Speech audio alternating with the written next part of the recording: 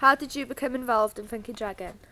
Through my youth worker asked me to become involved in Funky Dragon and I agreed. What things do you like to do? In Funky Dragon or outside school? Or what things do you like? Anything? I like performing, helping other people, just anything. What things do you dislike? I don't like bullying or people sticking their noses in things that don't involve them. Favourite food? Couscous. What do you want to be when you're older? Graphic designer.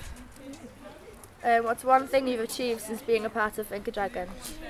I've become a lot more confident with speaking in front of people that I don't know and speaking in front of a wide range of people. What's the best thing about being a representative on Funky Dragon? I get to voice my opinion.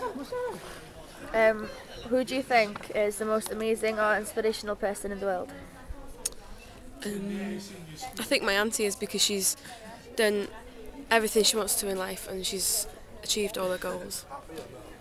What do you do in your spare time? I go to youth club, do a lot of sports, spend time with friends, sing. What do you bring to your local forum? Enthusiasm and I don't know, I just like to think I help them.